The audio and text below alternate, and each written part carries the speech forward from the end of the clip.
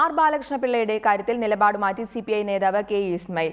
യുഡിഎഫിന്റെ ദുർഭരണം അവസാനിപ്പിക്കാൻ ആർ ബാലകൃഷ്ണപിള്ളയടക്കം ആരുമായും കൂട്ടുകൂടുന്നതിൽ തെറ്റില്ലെന്ന് കെ ഇസ്മായിൽ റിപ്പോർട്ടറോട് വ്യക്തമാക്കി.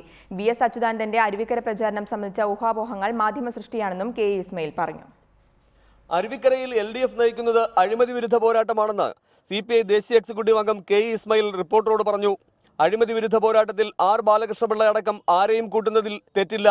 ഈ തെരഞ്ഞെടുപ്പ് അനീതിയെ ചെറുക്കുന്നതിനും പരാജയപ്പെടുത്തുന്നതിനും വേണ്ടി നടത്തുന്ന ഒരു ധർമ്മസമരമാണ്. അത് ഇടതുപക്ഷ മുന്നണി അത് നടത്തുമ്പോൾ അതിൽ സഹായിക്കാൻ ആർക്കും വരാം. ആര് വരുന്നതിനും ഈ സന്ദർഭത്തിൽ ഒരു വിരോധവുമില്ല. പ്രതിപക്ഷ നേതാവ് വി.എസ്. അച്യുതാനന്ദനെ ബന്ധപ്പെടുത്തി മാധ്യമങ്ങൾ പ്രചരിപ്പിക്കുന്നത് ഊഹാപോഹം മാത്രം.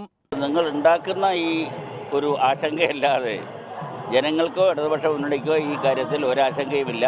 അരുവിക്കരയിൽ സർക്കാരിന്റെ ദുർഭരണത്തിനെതിരെ ജനങ്ങൾ വിധിയെഴുതുമെന്ന് ഇസ്മായിൽ പറഞ്ഞു. പാർലമെന്റ് തെരഞ്ഞെടുപ്പിൽ കോൺഗ്രസിനുണ്ടായ അനുഭവം ഒരു പ്രതിപക്ഷമാകാൻ പോലും പറ്റാത്തതിൽ ജനങ്ങൾ അവരെ കൈയൊഴിഞ്ഞു. പരിഹാസ്യമായി. ആ അവസ്ഥയിലേക്കാണ് കോൺഗ്രസ് കേരളത്തിൽ പോകാൻ പോകുന്നത്.